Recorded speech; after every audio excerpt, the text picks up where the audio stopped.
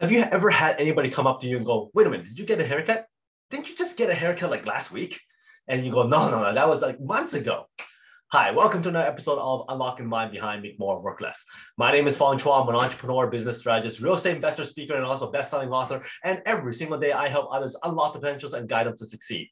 Today on Unlocking the Mind, we talk about another cognitive bias. And the reason why I have this show is so that we can better understand how our minds work, make better decisions, build strong relationships, and of course, avoid certain cognitive traps.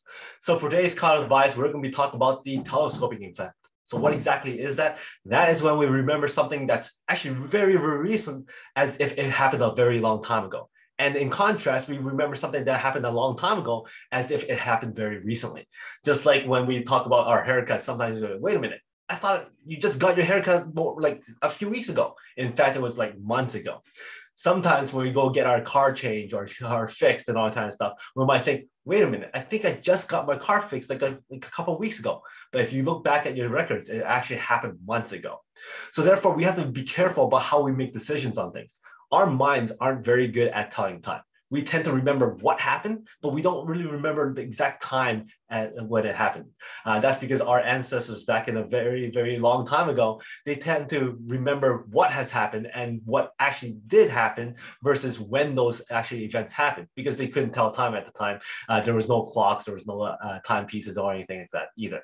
So that's why to this day and age, we're not very good at telling time or remembering when things actually happen.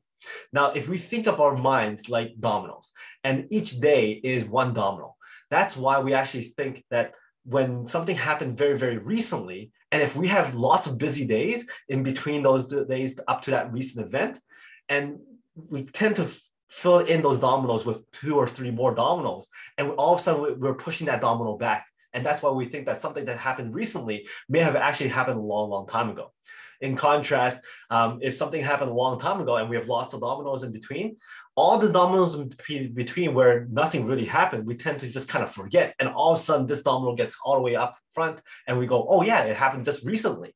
So we have to look at how we actually are telling time and how we're actually remembering things before we make decisions. As for instance, if we look at fixing a car and we're fixing that car many, many times, and all of a sudden we're thinking, hey, wait a minute, we're fixing this car so many times within the year because it just happened recently, didn't it? It may not be necessary to fix that car and just buy a new car. But if you go back into your records, you might find that all those repairs happen over a course of 5-6 years, and all of a sudden it's justifiable to fix it again. Same with home repairs and all that kind of stuff. So we just have to be very, very, very careful to not telescope and fall prey to that telescoping effect when we're making certain decisions. So hopefully that is something that you learned about telescoping effect and you enjoyed this episode of Unlocking the Mind. Oh, something that you can do to avoid the telescoping effect is to have a daily diary, daily log, a day timer to keep track of all the things that you've done. So they have a good record of all the records of all your budgets, your spending, life events, so that it doesn't seem like it just happened yesterday or it's happened a long, long time ago. So once again, thank you very much for your time, your subscriptions, your comments, your comments. I love seeing those comments. And until next time, today is the day to unlock your peak potential. I'll see you later.